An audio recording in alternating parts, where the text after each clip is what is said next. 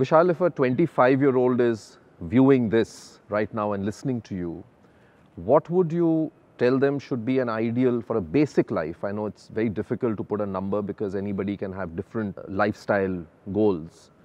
But for a basic good living, and you're talking 40 years from now, kind of wealth, how much do you think is a reasonable amount that a person should have? So we'd say that typically anywhere in the region of about 2 to 3 crores is a good number for most people to target when they're young and starting off.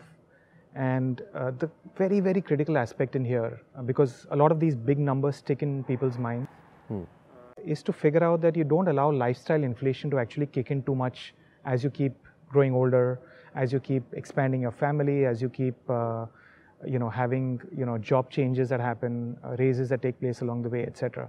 Because all of a sudden, you end up finding that you just don't have enough.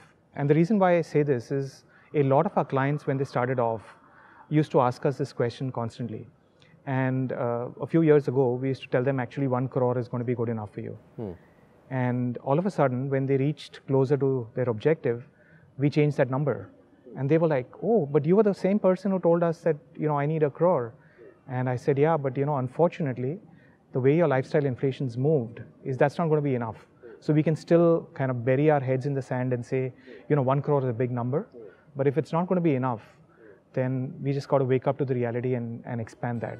Mutual fund investments are subject to market risks. Read all scheme-related documents carefully.